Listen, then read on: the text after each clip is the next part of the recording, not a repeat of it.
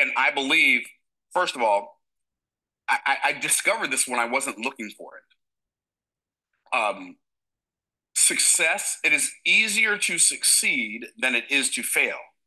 It's just easier on the opposite end, Success and failure are both, they both have their level of difficulty.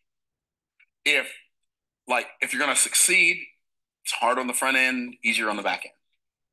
If you're going to struggle, easy on the front end. I'm going to give you the formula for struggle. Do the easy thing now.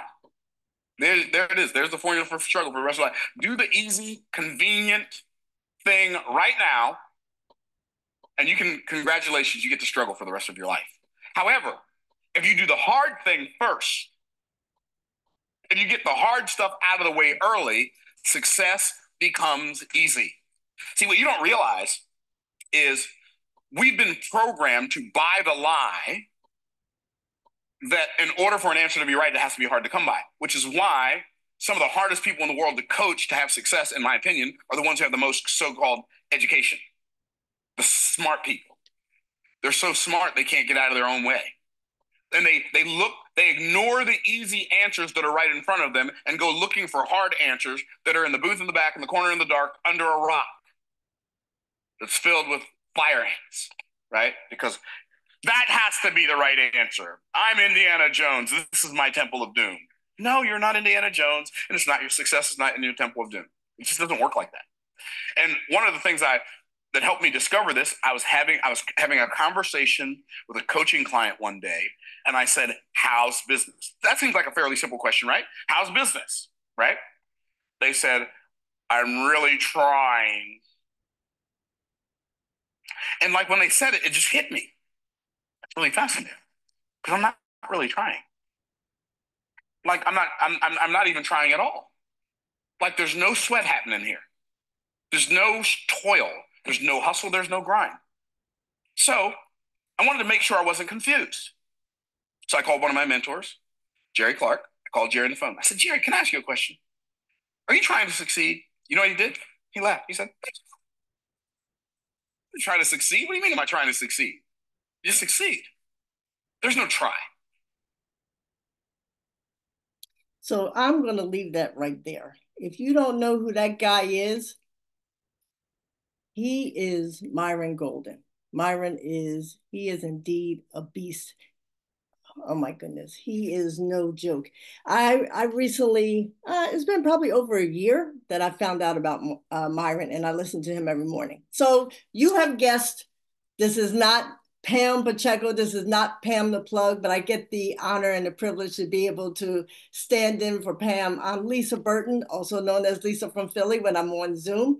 So I am, just to give you a little bit about myself, if you have no idea who I am and you're like, wait a minute, what? Why does this person not look like who was on the screen? So I am born and raised in Philly, still live here. I am happily retired from 25 years in policing, spent most of my career as a detective. And I'm no retiree. I retired in 2021. That was my second career. My first career, I was an operating room nurse, 10 of my 12 years in nursing before I switched gears and went into policing. And I enjoy being a part of our Viago community because I still get to continue to help people and have a positive impact. You know, with both of my careers, with policing and nursing, at their core, they're about helping people. But here, we get to help people and have like way more fun. So I'm excited to be able to be here for Pam, and shout out to all of you who are on because you thought it enough to invest in yourself, to start off the morning with something that's going to be inspiring or motivating or definitely fun. If you, I don't know, I'm going to be laughing. I'm going to assume you're going to be laughing too because we're going to have some fun. So we're going to get into one of my favorite topics. And you know what? So give me a little bit of grace because this is my first time sitting in Pam's seat. I'm like, oh my gosh, I got buttons to push. I got stuff to put on, make sure it's recording. I'm like, don't if I break anything inside of her webinar, I'm going to say it's somebody else's fault. It's not my fault. I'm going to blame it on my BFF Denise. She told me to do blah blah blah, and that's why it didn't work out. But do me a favor, tell me please in the chat, where are you coming from? I see we got Chicago in the building, we got Philly in the building. You know, I know that I would like to believe that everybody is from Philly because we're going to have a hometown thing, but I know that we're not. I know we got a couple other places. Yes, Candace from Atlanta. I got some friends here in the room with me. We're going to have some fun. Grand Rising to Yessie. Good to see you again as well. So one of my favorite topics is, and hopefully it will bring some value to you, it's something that we do all the time. We talk, we communicate. But one thing that is super important is that words matter. And how we say stuff matters. It can convey different things depending on what you're going to be, what you say to somebody. So early on, I'm going to say it's probably been about 2 years. So early on, coming here to Viago, I had just stumbled onto a guy named Big Al Schreider. The man is a beast when it comes to how to say things and what to say when. And he's big on putting things out there so it almost like you're getting around feeling a sense of rejection. So he's big on being able to pose something to somebody and make it so that they want more information from you. So I'm not even fronting. I got my notes here because I get to flex and say that because I'm 60, I'm gonna flex my I'm 60 years old muscle. So because I'm 60, if I don't use some notes, this probably would not be good. And we'd end up somewhere that I didn't plan for us to go. But you know what? Based on what Myron said, drop it in the chat since he was talking about, and he was kind of joking about trying, drop it in the chat if you've ever not tried to succeed. So I may think, what the heck do you mean by I didn't try to succeed? But it takes some conditioning to just go and do what you're supposed to do to succeed because we are so programmed to trying. So think about that. And while we continue on, I'm going to thank you, Dewey. Thank you very much. So you're feeling me on this. So one thing that can help us with succeeding is how we say things. When we're talking to a prospect, somebody that we want to show what we got going on. And that's where I have leaned on Big Al and have his full name is Big Al Tom Schreider. I guess his nickname is Big Al Schreider. But he has a couple of books that I've read several times, and mainly because to get what he's saying in my head so it becomes a natural thing for me to say, whether it's a business or a selling conversation or it's just a conversation that I'm having with somebody else. And I'm hoping that you would get some value from this the way that I have. So he says one of the biggest programs in our mind is survival because many and most of our decisions are based on survival. For instance, if you're walking down about to walk down what's like a dark alley, you might want to be walking with somebody else or a couple of people versus by yourself because it's just instinctual to want to be in a group or be with other people just for that fact of self-preservation. So it's that survival program that makes people skeptical. They're like, are you trying to take some money from me? Are you trying to absorb some of my time? That's what puts out that barrier of, am I going to be tricked here? That survival, that automatic survival program. So he says that we got to talk to people's subconscious mind because really it's the subconscious mind that runs the show, not the conscious mind. And I promise you, if you know the colors, I'm a green, yellow person, but I promise you I won't go too far down a rabbit hole. So he says when we're talking, we got to deliver our message to that subconscious mind. I'll give you an example. And he says it's with he calls them magic words that get it done, because most people would want to know what those magic words are so that most people can then use them over and over again to get a positive result, get some success. So guess what one of those words is? Most people. It just naturally flows into the conversation. And here's his mindset behind it, that going back to survival mode, most people puts in your mind, yeah, I'm most people. I'm not less people. I'm like most people because I don't want to be standing out by myself. So that has somebody buy into that mindset. I'm sorry, that has somebody buy into what you're saying just with those simple words of most people. For instance, let me think of a good one. Most people would rather save on taxes. Nobody's going to say, nah, I pass. I'd rather pay more taxes.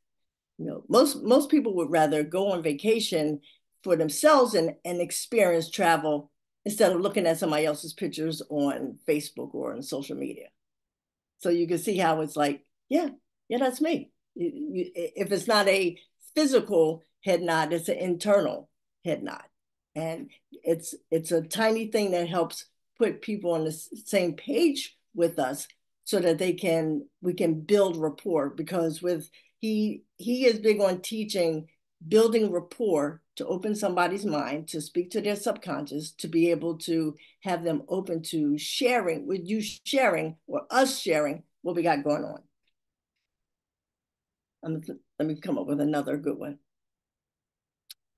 Well, you know how most people want to have fun when they go travel and be able to go and not have to worry about how we're going to get picked up. What's the resort really going to be like?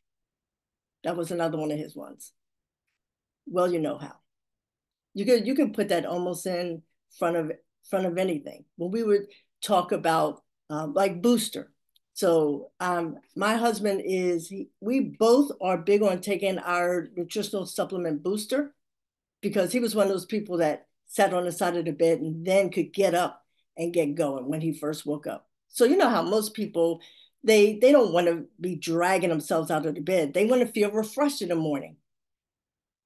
And I love how his tips, just you can immediately use them in your everyday language, and doing that, making it a habit, so that then when you're talking to somebody and it's a business conversation, those type of phrases just start flowing off of your tongue, and you you really get to sharpen your skills of how to say things, and having your ratio of people realizing Viago got what I want and saying, yep, here's my credit card, where do I sign up? Whatever that language looks like.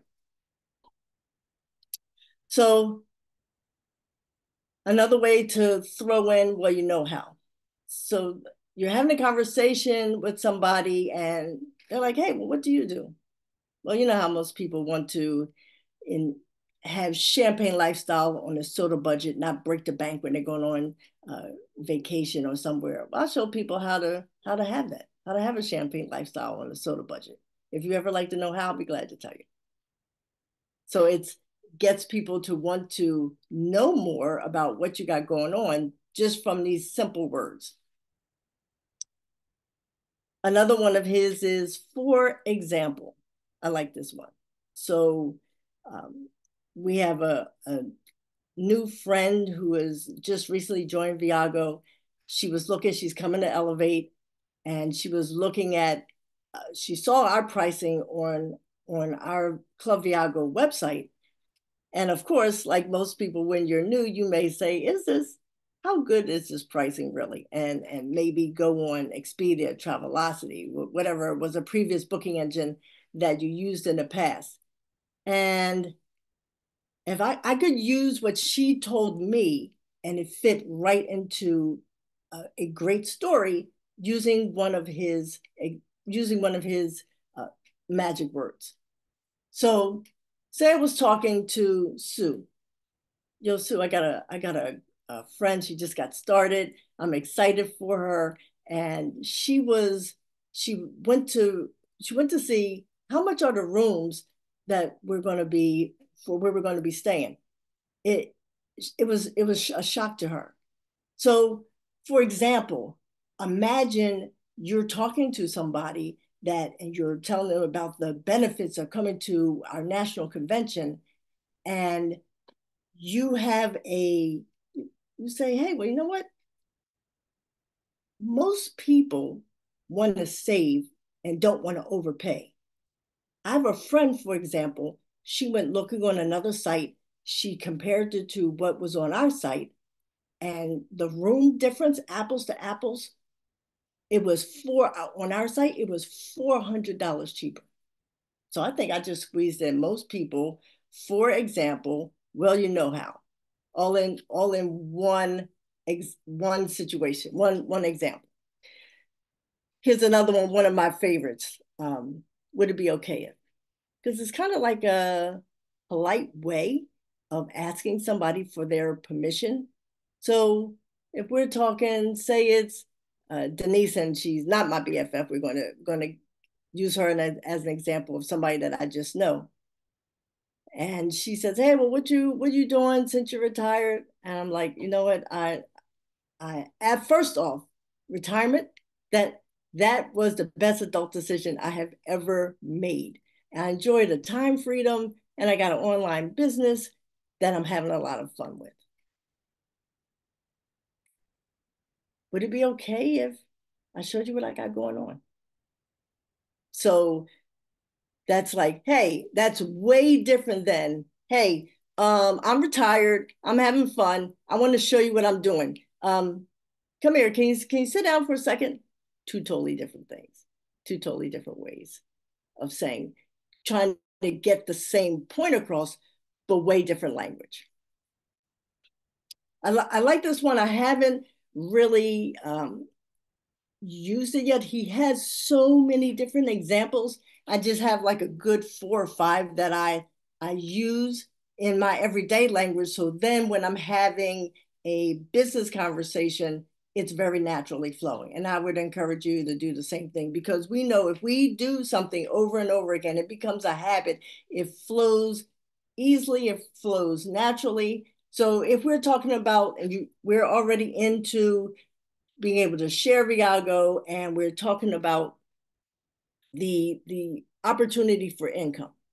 Well, there 100% you can make without making without giving any income claims. You can make $300 to $500 a month or even more, but there's a catch. It's tied to your effort. So little effort, little money. No effort, I promise you, no money. Big effort, big money. Guess which one was the phrase? There's a catch. Because we may come across some people that they already are expecting, hey, this is too good to be true. Hey, there must be a catch. Well, yeah, if we put that out there from the door, yeah, there's a catch. But they're not going to be expecting you to say what we're going to say after that. There's a catch. And it could be so many things. Hey, we have a ball here in Viago, and it would be probably be pretty cool for you if you joined us, but there's a catch. We don't want anybody to be a member who doesn't want to be a member. But another one of my favorites is I'm just curious. So don't judge me. I spent 25 years in policing, and and most of that being a detective, I asked a lot of questions. So I didn't have to be as, I could be very direct in most times, or get around it in other ways by being a little bit more softer with my approach. It really depended on the situation, but I'm just curious. I'm telling you, you can pretty much almost ask anybody a question putting I'm just curious in front of it. Hey, let me pick somebody. Hey, Kim, I'm just curious. What's your social security number? No, I'm joking. I'm not going to be asking for anybody's social security number. But say we're having a conversation and you've asked, hey, what do you do for a living? Hey, I'm from Philly. Where are you from? Hey, I'm just curious. How, how many kids do you have? It makes, whatever answer you get. I've been married for 26 years, and it's work, but it's worth the work. You know how most people think that whether somebody is married and they think that singlehood is a life, or if they are single, they think that married is a life. Well, most people realize that it's they're just different. It's not one is better than the other. But I'm curious, what do you like to do for fun? I love doing blah blah blah blah blah. So though asking questions that are information gathering, that we can be able to see what is somebody's priority, what do they lean to, what do they like to have fun with, and be able to use that information to build rapport and move us to the being able to show them Viago, whether it's through a video, through a presentation, hopping on a Zoom with somebody, or whatever. And one of his ones that is pretty cool is I use this, and I would encourage anybody to use it as well. Denise and I like run this one in the hole when we would be doing demos and with the salt and oil scrub and eliciting, getting from somebody how do your hands feel? So, we all know what that looks like when somebody is doing the demo, the water gets poured on their hands, and just the facial expressions are priceless, and they're and entertaining for us. If you're not having fun, if you've ever done a demo or seen one with our salt and oil scrub, it's worth the price of admission for sure. So when somebody has just finished the salt and oil scrub and maybe they're drying their hands, they're like, tell me what what do your hands feel like? And whatever the response is. Oh, they feel really soft. Oh, they never I never felt anything like this.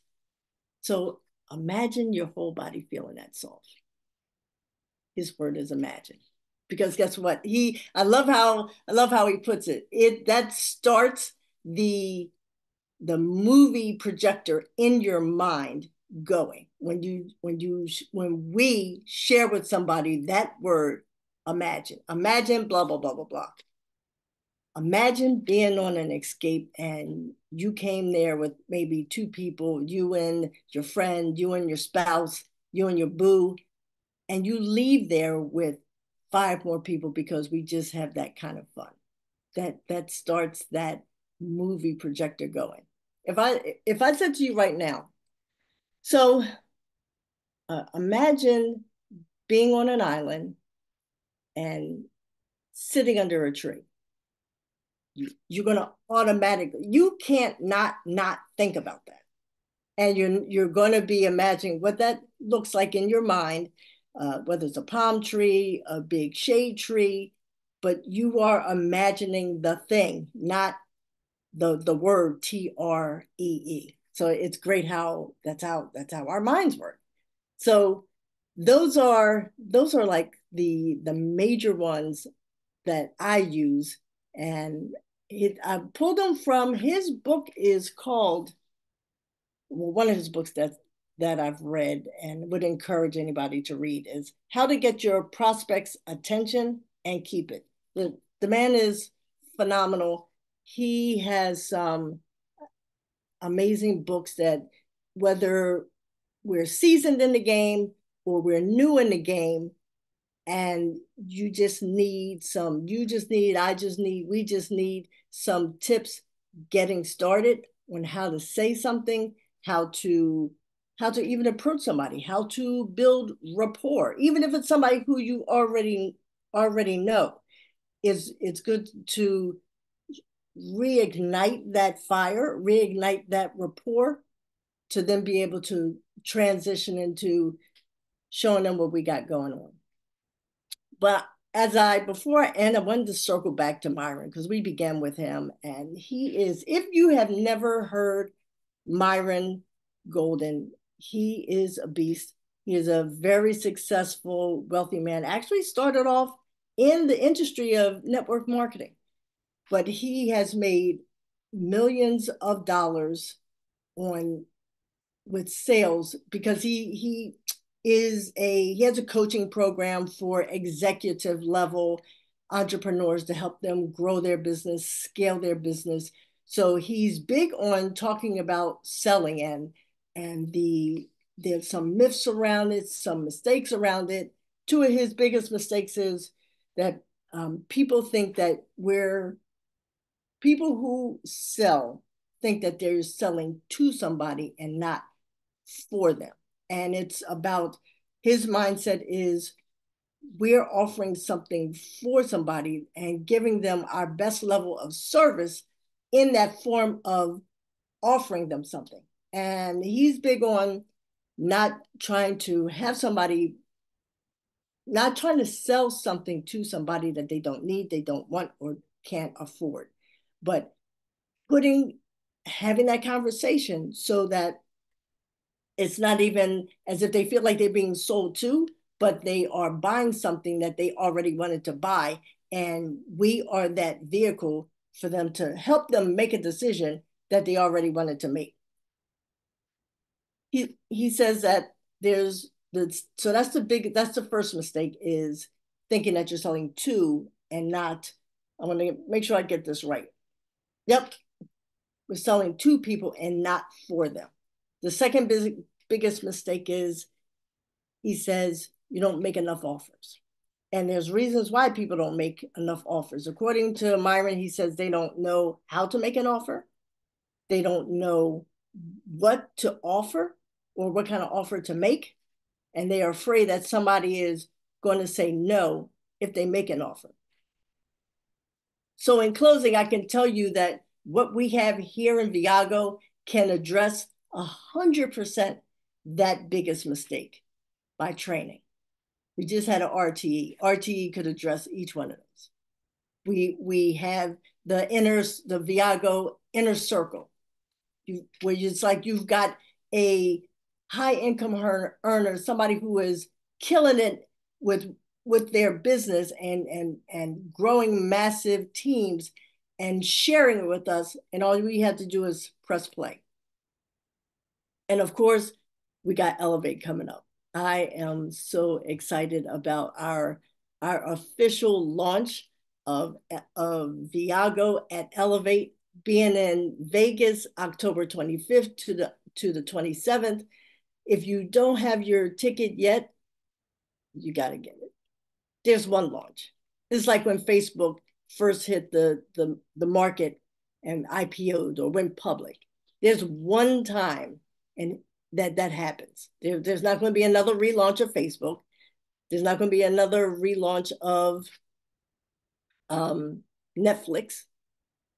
So we get the joy, the privilege, the honor of being at the right place at the right time and being able to have a ridiculous amount of fun. Learn how to build our business, learn the right mindset, learn how to be better at what we're doing, sharpening our skills. It's a perfect example of you bring the effort, we get taught the skills. So I'm excited. Please make sure you got your ticket. Would somebody be a magnificent person and put in the chat the link for how to get a ticket for Elevate? You do not want to miss this. I am excited that I already have my ticket, my flight, the room is booked. That is going to be like no other. How many times do we get to be? Yeah, guess what? Remember when Viago launched? Yeah, I was there. See that picture with like a gazillion people in it? Yeah, there I am right there. That we'll be able to do that because we are there making it happen, making that launch be what it's supposed to be. So much fun, so many incredible memories that will be made. so much information to learn. We'll get to see people we probably haven't seen since the last Zoom or the RTE, because it's just a little over a month away.